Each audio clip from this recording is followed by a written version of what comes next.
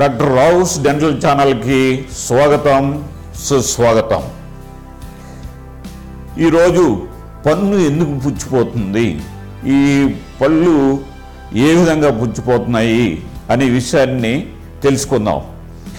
రోజు కూడా అందరూ బ్రష్ చేసుకుంటారు, ప్రొద్దుట సాయంత్రం అందరూ బ్రష్ చేసుకుంటారు. తర్వాత కొంతమంది ఈ వేప పొల్లలతోటి, తర్వాత చేతితోటి కూడా కొంతమంది పళ్ళని క్లీన్ చేసుకోవడం అనేది జరుగుతుంది.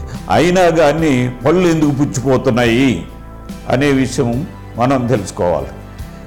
ఈ పళ్ళు పుచ్చిపోవడానికి ముఖ్య కారణం ఏంటంటే పాచి.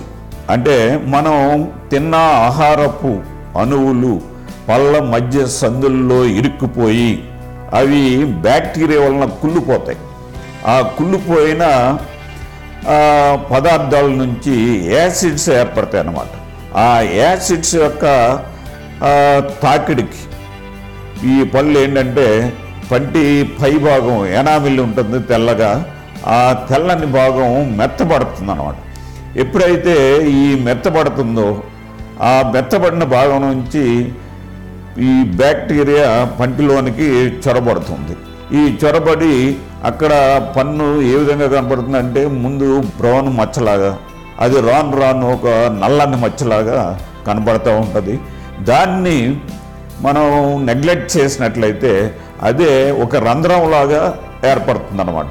అంటే రాను రాను ఆ రంధ్రంలో మనకి ఆహారం ఇరుక్కుపోయి బ్యాక్టీరియాకి మరింతగా అనువుగా ఉంటుందన్నమాట. అంటే పన్ను పుచ్చిపోవడానికి, ఈ పన్ను భాగాన్ని తినివేయటానికి బ్యాక్టీరియాకి ఎక్కువ అవకాశం ఉంటుంది. కాబట్టి అక్కడ ఫుడ్ ఇరుక్కుపోయి మనం బ్రష్ చేసినా అది క్లీన్ కాదనమాట ఆ రంధ్రం ఉన్న గురించి. కాబట్టి చాలామంది ఈ రంధ్రాల్లో పొలలు పెట్టి, తర్వాత పిన్నులు పెట్టి ఆ ఇరుక్కున్న ఆహారాన్ని తీసివేయటం జరుగుతూ ఉంటుంది. దాని ద్వారా కూడా ఆ రంధ్రం ఇంకా ఎక్కువ పెరగటం జరుగుతుంది. కాబట్టి ఈ విధంగా రాను రాను ఈ పుచ్చు పెరిగిపోతుంది. పెరిగిపోయి లోన ఈ బ్లడ్ వెసల్స్, నెర్వ్స్ ఉంటాయి. అంటే పంటి మధ్యలో బ్లడ్ వెసల్స్, నెర్వ్స్ పంటికి ఆహారాన్ని అందజేస్తాయి అన్నమాట.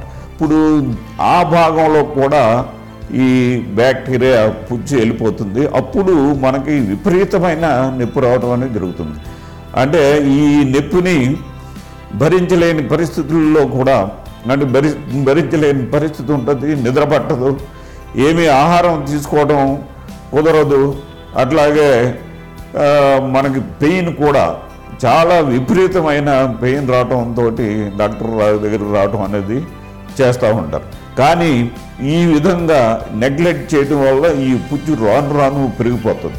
కొంతమంది ఏదో మందులు వేసుకోవడం, తర్వాత దానికి సరైన ట్రీట్మెంట్ చేయించుకోకపోవడం వల్ల ఈ పుచ్చు ఆ బ్లడ్ వెసల్స్ని, నెర్వ్స్ని కూడా తినివేసి నాశనం చేసి ఈ దవడ వెముక ఉంటుంది కదా, ఆ దవడ వెముకలోకి బ్యాక్టీరియా చొరబడి ఆ దవడ ఎముకను కూడా తినివేసే, నాశనం చేసే పరిస్థితి ఏర్పడుతుంది అన్నమాట.